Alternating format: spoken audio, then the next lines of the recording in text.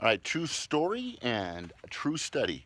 So you can look it up. Don't trust me. Go to Google and check it out for yourself. And the study is this: a researcher took a group of people and put them in a room, and he put DNA in a test tube for every person that was participating. Okay.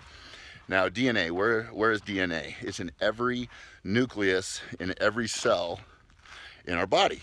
So we got a lot of DNA, right, in every nucleus in every cell of our body. So the study was this, that, and I sent in a previous video the golden key. So the golden key, this kind of goes along, not kind of, it goes right along with this.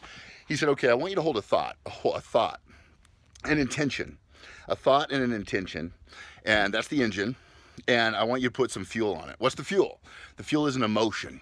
Now we know that love and gratitude and joy is a high vibrating, a high octane fuel, right?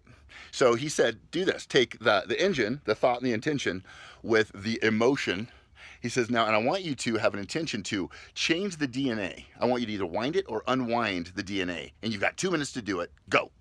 After 2 minutes, every DNA had either been wound based on an intention or unwound based on an intention, some up to 25% in 2 minutes. Okay, so here's the lesson.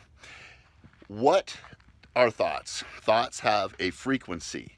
Thoughts are an intention. The body doesn't know the difference between something imagined or something that really is happening. So the number one thing that all of us can do is notice our thoughts. Come to a place that's artistic like this, or into your living room without distractions, and just be quiet. And notice, if you're like I used to be, and sometimes still am, how noisy it is inside here, right? And then just start noticing exactly how you can shift those and change them. So I hope you're doing amazing things for yourself today. I think this is a great place. Brought the kids here. Ange and I brought the kids here. Kim and I get to hike up here. It's a good place to go. Clients get to hang out with me. They get to go up there and stretch.